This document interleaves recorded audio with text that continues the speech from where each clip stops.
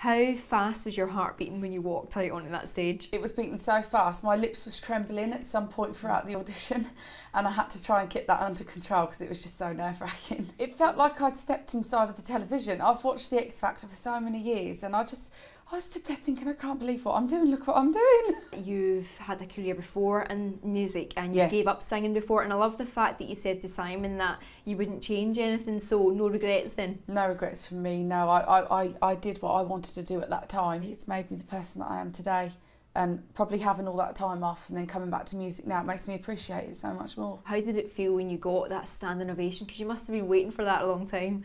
Well, I cried. I cried, which I do quite a lot. And I wasn't expecting that. Like, for me, it was like this show was like the final crack of the whip for me. So I was hoping so much that they liked me, but I wasn't singing a cover, I was singing an original song, and there was so much that they could have not liked, but it turns out that they liked all of it. So I was just over the moon. It couldn't have gone any better. It's been so long since I've done anything like that. And I think when you're a mum, and especially being a single mum, it's just all about being a mum. It's all about raising the boys. I wasn't going to bring them, and then the last couple of days before, I thought, you know what, they probably would really like it. So they came. But up to now, like I just said, it's just been all about them, me, me, me. We're on the TV. Isaac, look at me. Look at my hair. This, you know, do you realise what this could do for our future?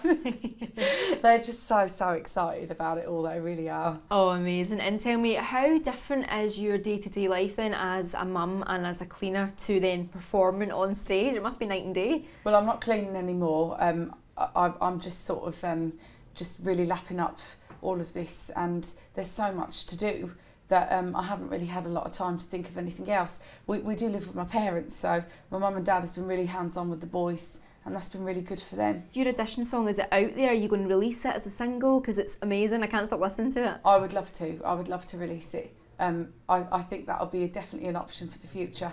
It's been received so well. And do you have more material ready to kind of put out there? It's all I've done for the past 7 years is right.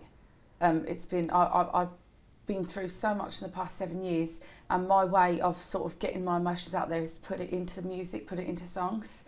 So yeah, there's quite a few. Tomorrow doesn't belong to anybody, and if there's something in your heart, if there's something that you want, only you can get up and go out there and do it. And it's easier said than done, but it's worth it at the end of the day. I'm the staff in the school at home going, no!